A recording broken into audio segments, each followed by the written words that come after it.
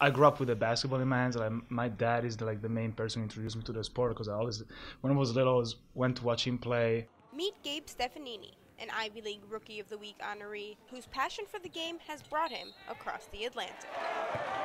I always wanted to live Italy because I knew it wasn't gonna give me like the future that I wanted.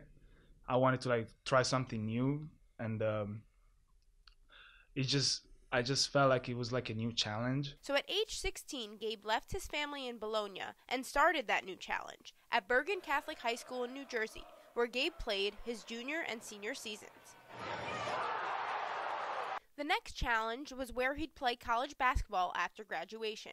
Then a few months after he arrived in the U.S., he came to watch his fellow countryman who also went to Bergen Catholic, Pier Francesco Oliva, play here, but against the Lions for St. Joe's. That trip ignited it all. I was just walking around campus like, wow, I really like the kind of these plays. That's how it all started. Like, I just felt like I was home. And as soon as the recruiting process started, like, Columbia texted me, and I was like, oh, wow.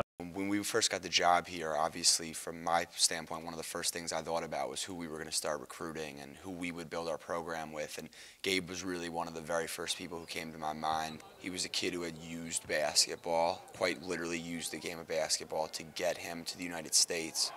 And I thought that inspiration that he played with, the motivation he had, I thought he was somebody who would always kind of play with a chip on his shoulder. When Jared came to me and knew about Gabe, I went to go watch him at a high school tournament, AAU tournament on a back gym when I was the only college coach in the gym, and I had a chance to watch him play, and I was struck by how hard he played and his passion for the game. Stefanini comes out of nowhere and tips it back in, plus the foul. Stefanini is 4,000 miles away from home and his family, evolving as a basketball player every day.